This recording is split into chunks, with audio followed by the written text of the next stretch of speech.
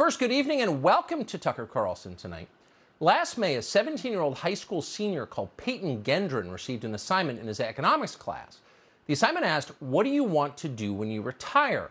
He answered, "Commit murder-suicide."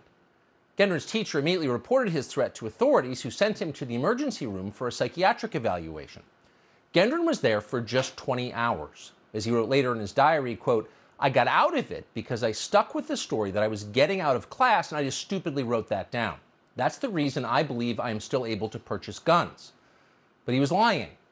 Gendron's intention to commit mass murder was, as he later wrote, quote, "not a joke. I wrote that down because that's what I was planning to do." And he was. Peyton Gendron was mentally ill. His classmates knew that. Gendron made strange facial expressions and said odd things in class. Last year, he showed up for school for a full week wearing a hazmat suit. Boots, gloves, everything, recalled another student. Police and school administrators understood perfectly well that Gendron was potentially dangerous. That's why they sent him to the psych ward. Even his own parents must have known that something was very wrong. Gendron's diary describes how his mother helped him bury a cat he had beaten to death in their garage and then beheaded with a hatchet. On Saturday, Peyton Gendron, as you know, finally did what he said he would do. He committed mass murder. He opened fire on a crowd of strangers in a Buffalo supermarket. He murdered 10 of them. So how did the adults around him let this happen? In a country with functioning leadership, we would be asking that question. The signs of mental illness were certainly there. The people in charge missed those signs or didn't take them seriously enough, or weren't paying close enough attention. In any case, they didn't fix it. They let a killer slip through. So what did they do wrong with Peyton Gendron, and how can we learn from it? We should learn from it if we want to prevent more mass murders.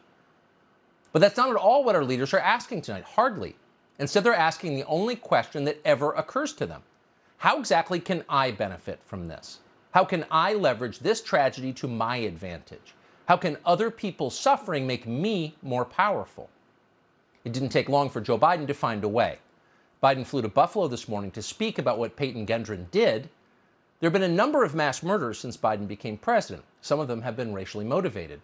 A little over a year ago, in fact, there was even another supermarket massacre that happened to have the same casualty total. A Syrian-born man murdered 10 people in Boulder, Colorado. He even used the same caliber rifle that Peyton Gendron brought to Buffalo. But Joe Biden didn't bother to fly to that crime scene. He didn't go to any of them, in fact. Biden went to Buffalo today because he thought he could blame his political opponents for what happened there, which of course he promptly did. Watch. And other nations ask me, heads of state in other countries, ask me, what's going on? What in God's name happened on January 6th? What happened in Buffalo? What happened? They ask. January 6th and the Buffalo massacre. So how is a political protest at the Capitol related to a murder spree by a demented teenager in New York State over the weekend? What do those two events have in common? And who exactly are these unnamed heads of state who are connecting these unconnected events in conversations with Joe Biden? You may have wondered that, but don't ask, because it's not meant to be asked. It is instead a dream sequence. It's a rhetorical device meant to connect everything that might challenge Joe Biden and bunch all of these things together in the same repulsive moral category. January 6th, mass murder, the bubonic plague, it's all the same, it's all bad. And because it's bad, Joe Biden informed us today, after 250 years, we're going to have to suspend the Bill of Rights. And we're going to begin where the Bill of Rights begins, with the freedom of speech. You can't prevent people from being radicalized to violence, but we can address the relentless exploitation of the internet to recruit and mobilize terrorism. The relentless exploitation of the internet to recruit and mobilize terrorism. Okay. But can anyone show, has anyone ever shown, that this specific case, Peyton Gendron, was, quote, recruited and mobilized by the internet? Well, no, in fact. By his own account, he was mentally ill. He snapped. He'd been planning this for a long time. He did what his diseased brain commanded him to do. The internet did not make him do it. He did it himself. But even if Gendron had been, quote, radicalized by what he read on the internet, what then exactly? Many have been radicalized by what they've read. Paul Pot was radicalized by reading Das Kapital. He went on a murder spree. He killed more than 1 million people. Should we ban that book? Should we ban all books, all internet sites that, quote, radicalize people? What exactly is Joe Biden saying here? Well, he's saying that thanks to what happened in Buffalo over the weekend, you no longer have any rights at all, including the most basic, which is to read what you want.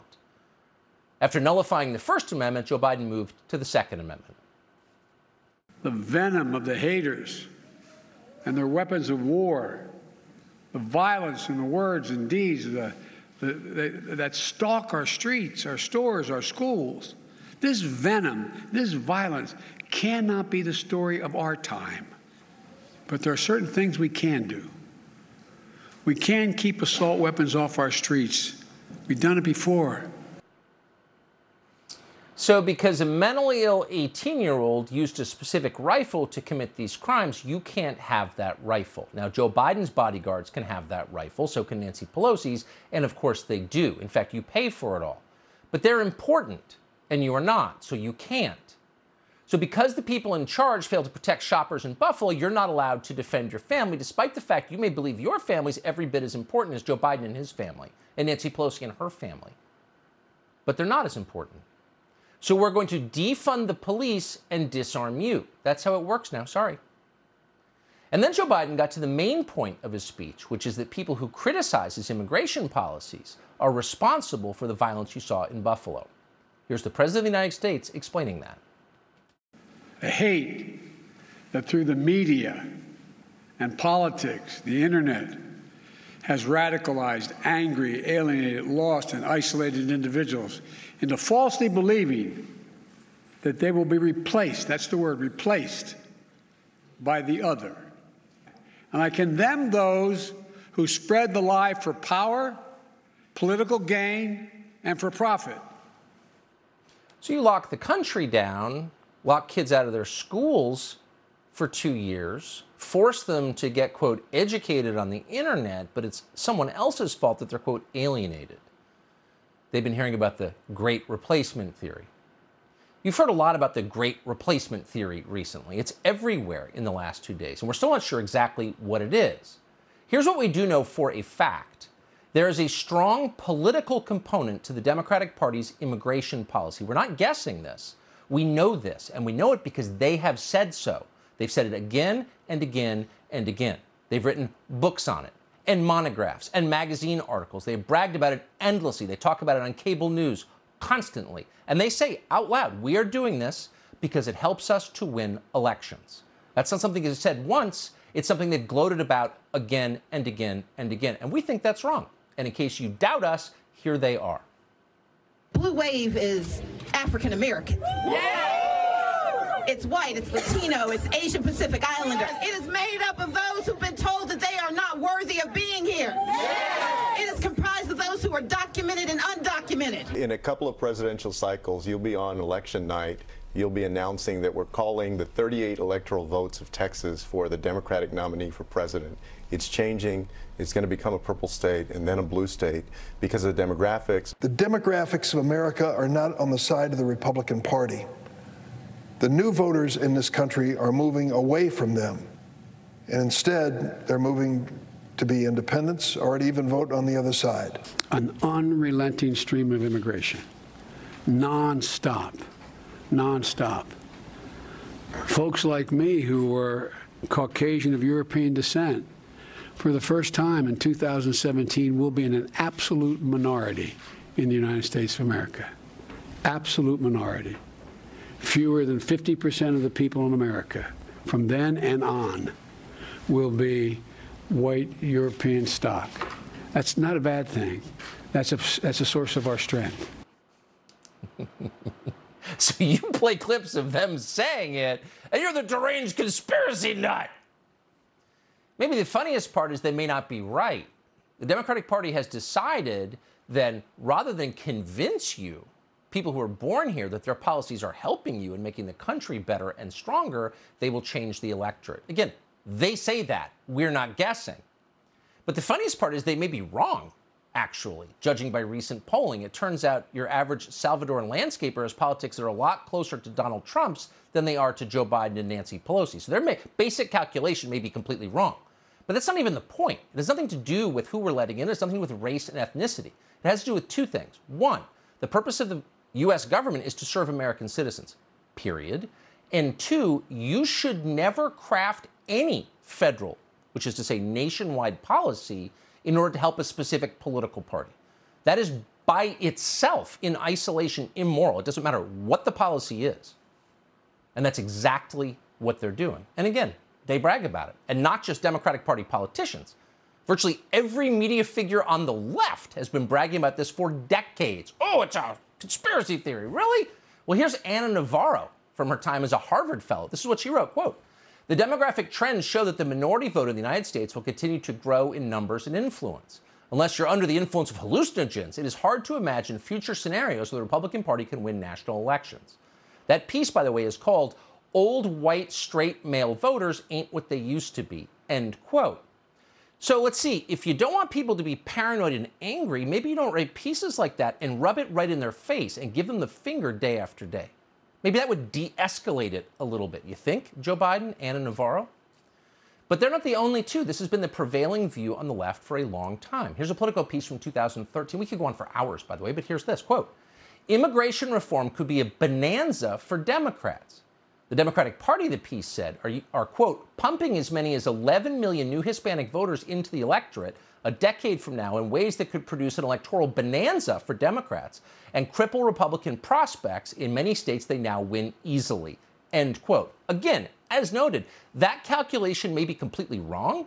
A lot of those people the Democrats are importing may wind up being deeply sympathetic to the other party because they're actually not white liberals. That's the secret.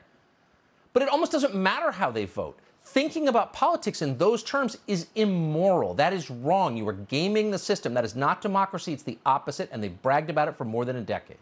Here's another example, also from 2013. The Center for American Progress announced that, quote, "supporting real immigration reform that contains a pathway to citizenship for our nation's 11 million undocumented immigrants is the only way to maintain electoral strength in the future." Oh, great replacement theory, anyone? These people are lunatics. They're telling you what their strategy is. When you note it, they scream at you and call you a criminal. In 2018, the New York Times published an editorial called "We Can Replace Them." Just in case subtlety is not your thing. Quote, "Right now, America is tearing itself apart as an embittered white conservative minority clings to power, terrified of being swamped by a new multiracial polyglot majority." Right, okay. In 2020, Joe Scarborough, a real moral voice over at MSNBC, quoted this: "Trumpism accelerated damage done by demographic changes and will harm Republicans for years. Demographics is destiny," end quote. Are you allowed to say that? Once again, they're wrong. And if you haven't looked at an electoral map recently, look at the districts, the almost 100% Hispanic districts in the Rio Grande Valley that are bearing the brunt of our open borders. They're now red. So you're wrong, Joe Scarborough, but the fact that you're saying demographics is destiny tells you the great replacement theory is coming from the left. They don't think it's a theory, they think it's real. In 2021, the Washington Post's Jen Rubin celebrated a report that the number of white people in this country was declining. Can you even imagine? Quote, "This is fabulous news," she wrote. "Now we need to prevent minority white rule." My God, talking like that. Is there any more divisive thing you could write? We could give you a million more examples. We're offended by this because it's wrong, and we've said so. But for saying so, according to Carl Cameron on MSNBC today, we should be thrown in jail. Watch. You got to watch out because the Republicans have become the purveyors of misinformation. And when our two-party system is broken like that, democracy is seriously in trouble. The president acknowledged that. It's time to actually start doing things and maybe taking some names and putting people in jail. Maybe taking some names and putting people in jail. Who would those people be? Well, thanks to the Senate Majority Leader Chuck Schumer of New York, we now know. Schumer just sent a letter to our bosses here at Fox News blaming this show for the mass murder in Buffalo, as well as several other mass shootings in recent years. According to Chuck Schumer, this show spreads, quote, dangerous rhetoric and needs to be pulled off the air immediately in the name of public safety. Now, again, Chuck Schumer is a federal official. He is the leading Democrat in the United States Senate. And he is calling for media censorship. Now, there was a time, like maybe 18 months ago, when that would be considered a direct violation of the First Amendment. Now, we hear it every day. Let's throw them in jail. We wanted to hear more from Chuck Schumer about this. We invited him on the show tonight, as we always do. And because he is a coward, this is the only media appearance, probably in history, he's turned down. Subscribe to the Fox News YouTube channel to catch our nightly opens, stories that are changing the world and changing your life. From Tucker Carlson Tonight.